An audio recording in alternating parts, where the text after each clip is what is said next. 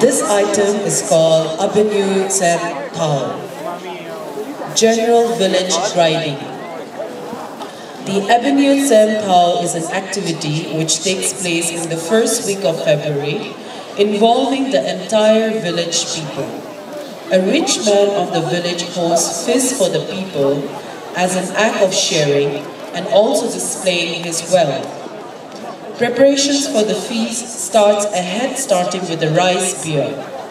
For that purpose, in the morning of the appointed day, the men will dry the paddy and also collect the rice pounding log. During the day, the female group will thrash the paddy, and we know it for the purpose of brewing rice beer.